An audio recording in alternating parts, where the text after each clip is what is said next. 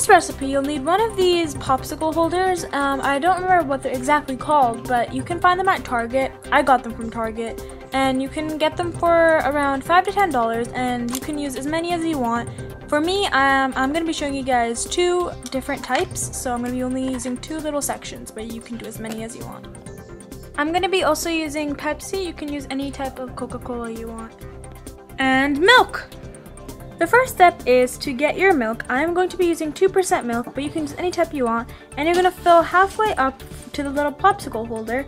And you can fill them all up, or you can just fill one. I'm going to be filling just the first one up.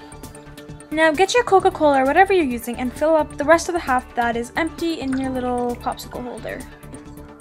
Now place your popsicle cap on top of the popsicle holder and you're pretty much almost done. Second recipe. For this recipe, I'm going to be using Hershey's caramel sauce. Now you will be repeating the same step all over again, which will be filling half of the little popsicle tray thingy up with your milk and just about half of it. And after the half is complete, you will get your caramel syrup and you will add that into the milk, and you will get a very weird kind of look to it, which is okay because you will be mixing it with your handy dandy spoon, which the picture will just come up in a minute. There it is.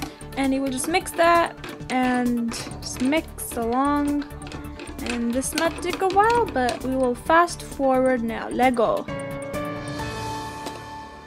Now just put the little cap on top of it like you did the first time, and we are almost done. Now just plop it in the freezer and wait about an hour to take them out and eat them.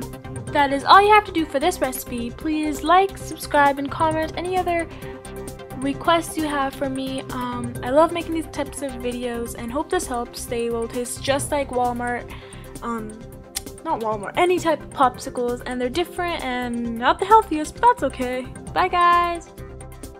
And that's a wrap.